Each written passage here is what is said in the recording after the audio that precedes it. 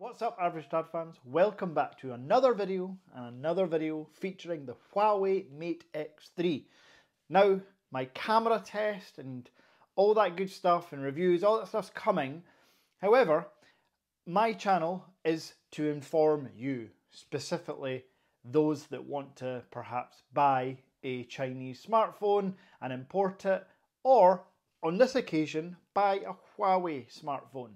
So I've done Q&A videos in the past on Xiaomi's and Vivo phones imported from WONDA Mobile, link in description.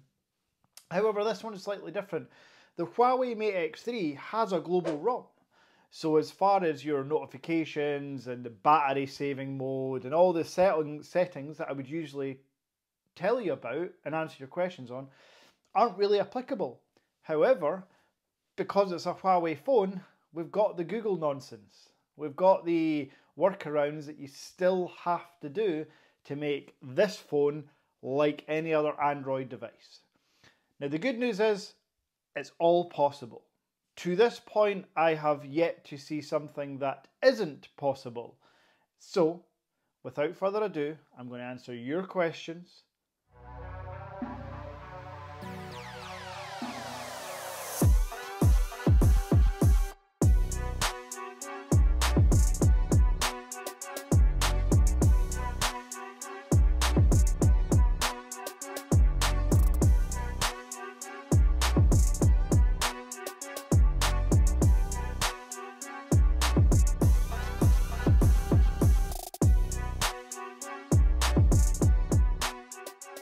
So the first questions come from David Lawson, you can see here.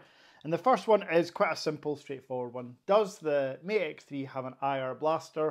It does, at the top here, beside the speaker, dual stereo speakers. It does have an IR blaster that you can control your TV and all that from. As I've mentioned before, I've never used an IR blaster because my TV comes with a remote control. But I get it, I know it's convenient, hotels, Flossie, shout out to you, super. Next question David asked was about the keyboard. Can the keyboard be smaller? Yes, Gboard can be installed. I always use the Gboard keyboard. The Gboard keyboard, obviously that rhymes because it's the same word. But yeah, it can be smaller. The Huawei default keyboard can also be made smaller. What the Gboard keyboard can't do is split across the left and right of the screen when unfolded, but the default Huawei keyboard can. Now the next thing you ask is 4G versus 5G.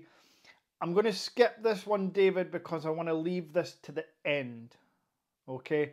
Because everybody keeps bringing this up and I just want to leave my thoughts to the end. So the final thing David asks is regarding flex mode. Yes, the phone has a flex mode in most apps, all stock apps, the calendar, the messaging, the camera app. The hinge on the Huawei Mate X3 is by far the best hinge I've ever seen. Look how close you can get without it closing. That's amazing. And then on the other end, you can open it quite wide until it eventually slaps. So yeah. Look at that. Pretty cool. And it's solid as well. It's a solid hinge mechanism. Love it. So if you're looking to take tripod pictures, just using your phone on like a ledge or a wall or something, you're going to get those stunning photos without actually carrying a tripod around. You can just put it in flex mode. Super handy. Now the next one is an answer within a question from Quetzer, I think is how you pronounce your username. Essentially, I'd mentioned in my first impressions that Huawei don't have an app drawer anymore, which is frustrating because I'm so used to it on Android. Yes, I know it's not on iOS, but having an app drawer for me just makes the home screen much cleaner. Quetzer did say, would downloading Nova Launcher not help with the app drawer situation? Absolutely. So to answer the question, you can get an app drawer through Nova Launcher or other third-party launchers, and I guess answered within that as well as, can you use third-party launchers with the Huawei? You absolutely can. Nova Launcher works. I have tested it But ironically, I've now kind of got used to the stock launcher, so I'm just back to that one. The next question came from Troy V, and Troy, I have to apologise, I still can't answer this one. Does the phone have a glove mode?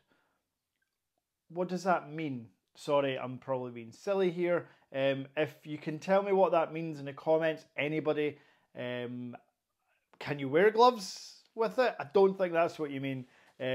Sorry, but no, maybe, yes, possibly. Let me know in the comments exactly what the glove mode is. However, as the second part of your previous question that I'd answered regarding insurance, the Huawei was bought through Huawei.com. It wasn't bought through WONDA, so there's obviously an official Huawei warranty when it comes to the device. And as far as insuring the phone, it's a mobile phone. You can still insure it. So mine are all just insured through my contents insurance and actually my bank insurance, which covers a mobile phone. You just have to let them know the value of the mobile phone. It has a serial number, so I'm not quite sure how you're not seeing any options to insure the Huawei. Yeah, so you can definitely, it's a £2,000 phone. I implore you to insure it. There will be, Google it is probably the best thing to do, because in the UK you can certainly insure it through a number of ways, so I would imagine you can do that in the US as well. Now the next couple come from Cato Catmelion. I did promise, and by the way, hopefully that's how you pronounce your name, I did promise I'd respond to your questions, so here we go.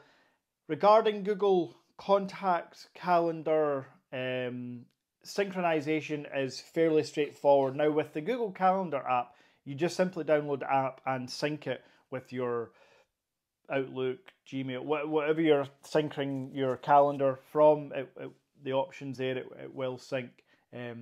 With your contacts, it's slightly different, and it took me a Google search to figure this out and a forum, but once I did, it's super straightforward. Just go to google.com or contacts.google.com, and then in the top right hand corner, just hit the export button.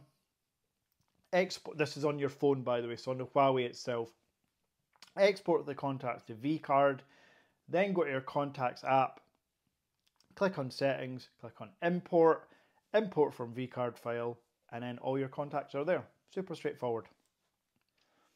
Now DYT75, a good question to ask for such a thin foldable device.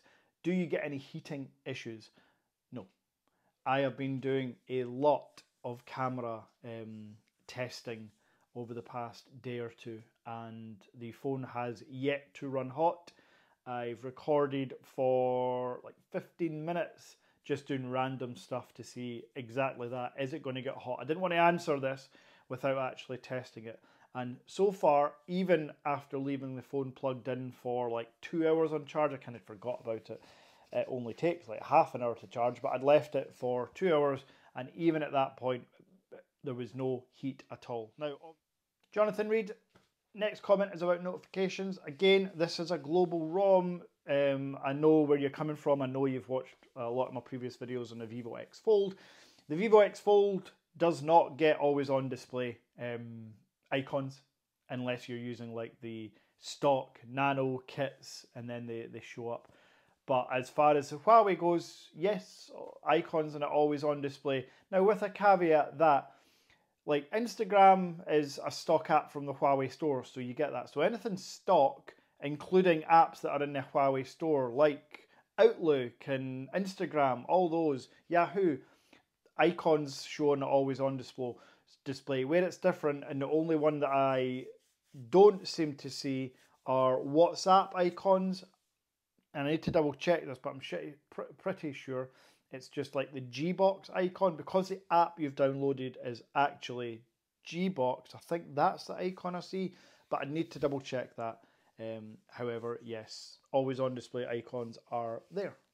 Second question from Troy V that I'm going to answer today is about edge panels.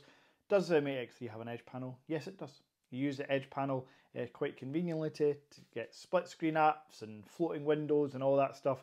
The one thing I can't get on the Edge app though are non-stock apps. Okay, so to the final question slash like issue for people. And look, listen, I absolutely get it. I'm not going to sit here and say that there isn't a difference. There is a difference. However, when it comes to 4G and 5G, me personally, I work from home, so I'm always on Wi-Fi. If I'm out and about, I'm not looking to download 200 gigabyte files from my mobile phone. What I'm doing out and about is listening to podcasts, watching some YouTube, watching some Netflix. 4G speeds are more than capable to watch anything on your device or listen to anything on your device. And if you need to download a movie, you can do it in 4G. It'll just take a bit longer than 5G. This whole 5G debate, I implore you to tell me how many minutes per week do you actually use 5G? And when you're on 5G, what are you doing with it that actually contributes to your question? Again, I get it. You want to know. Lack of 5G, how does it impact? On me personally, it has zero impact. Mr. Who's the Boss also done a video on how inefficient 5G is. You literally have to be under the mast to get full 5G speeds. And woe betide there's a tree or a wall in your way. So listen, 4G is a more efficient and widely available connectivity implement device thing. You know what I'm trying to say. 5G was a waste of money, in my opinion. But again, that's a controversial hot take. No, not having 5G does not impact on my experience with the Huawei. I should also say that for those that commented about the Samsung Z Fold 4, I'm just going to say that I think you're probably trolling. If you think the Z Fold 4 is a better package than the Huawei Mate X3, I'm just going to let you have it. Okay? Yep, that's fine. For the one commenter that said the Honor Magic VS is a better device than the Huawei Mate X3 and a better package, I can't let that one slide. No. You have clearly never held the Huawei Mate X3. There is no comparison. Thank you very much for watching. I have many more comments and questions, but I've answered them all in the comments section. I can't make a dedicated video for every question because we'd be here forever and my retention just isn't that good. So what I have done, I've tried to compile a lot of the most frequently asked questions and I've popped them in this video. Now, if you have other questions, leave them in the comments on this video. I will get to them. And if there's enough, and there are enough frequently asked ones, spit it out, I'll make a second follow-up video. But the next video I do on this has to be on the hardware and the cameras in particular. I am, spoiler alert, blown away by the camera on the X3. Until next time,